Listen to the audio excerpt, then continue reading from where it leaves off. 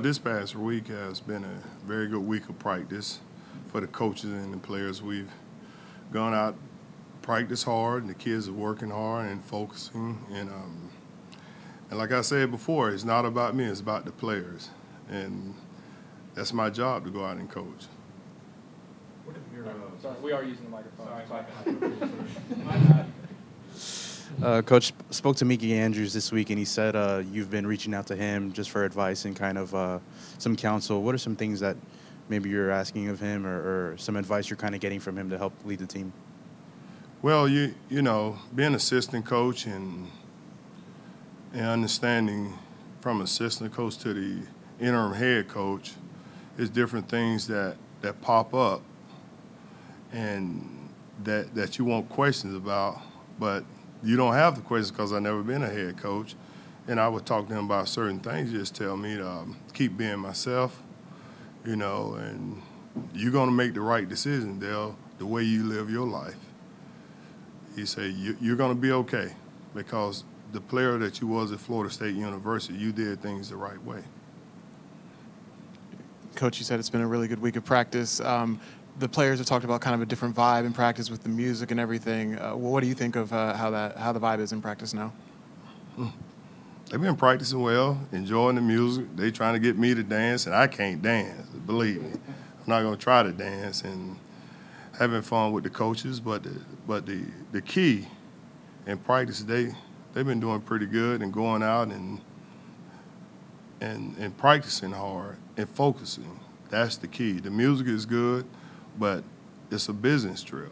They know what the task is to go out and play the best we can play against Southern Mississippi because Southern Mississippi is pretty good. They're a pretty good football team. Coach, you see it every year, teams who don't take their bowl game as serious enough. How happy are you with the way that this team has responded to a man? They've all said that this game is very important. You say they're practicing hard. Are you happy with the way that they've reacted to this?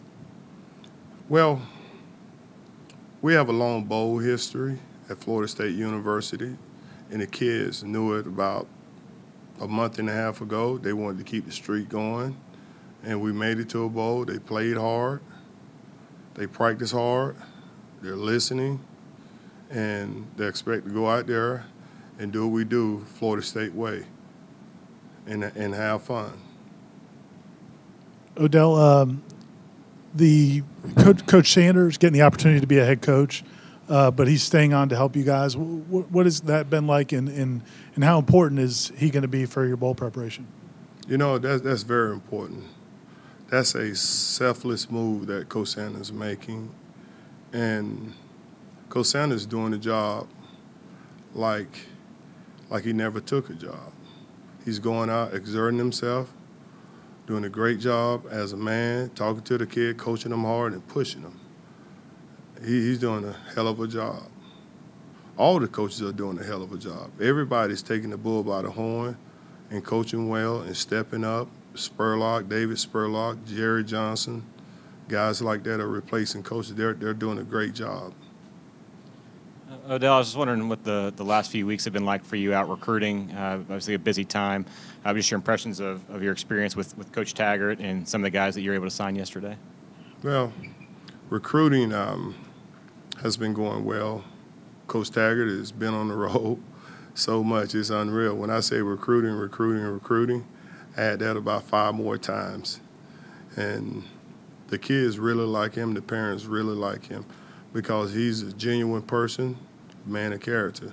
The kids like it. It's been great going on the road with Coach Taggart.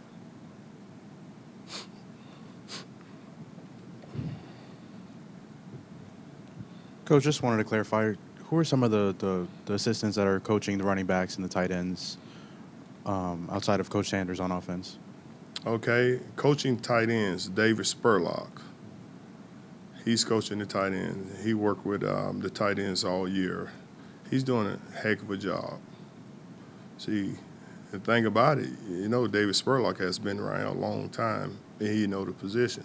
And Mike Warren is coaching the running backs, and Mike Warren, and also he's coaching the special teams, and we're helping them out. Every coach is pitching in, helping them out, and doing their part. And Jerry Johnson is coaching the defensive tackles when I'm taking the interim head coach role. And all the guys are doing a very good job and been walking around looking, and the kids are upbeat and they're practicing well.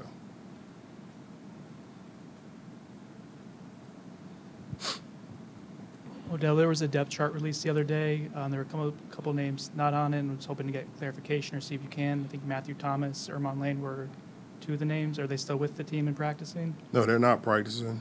Okay. No, they're not practicing. All right, thank you. Anything else, Coach? And Coach, I'm sure this is just all about finishing the mission. You know, how do you do it without those guys missing, without Derwin, Josh Sweat? Also, I don't know if DeForest McFadden is practicing, but how do you, and with the coaches gone, with so much turnover happening on both sides with the coaches and players, how do you kind of keep things together and have the players kind of finish the mission here? Not how I keep things together, how we keep things together. The players and the coaches and the university supporting the football team. That's how things have been going well. We are a family at Florida State University. Florida State is a big-time program. We just got to move forward. Don't worry about the circumstances. And stay a family. Fight together and pray together.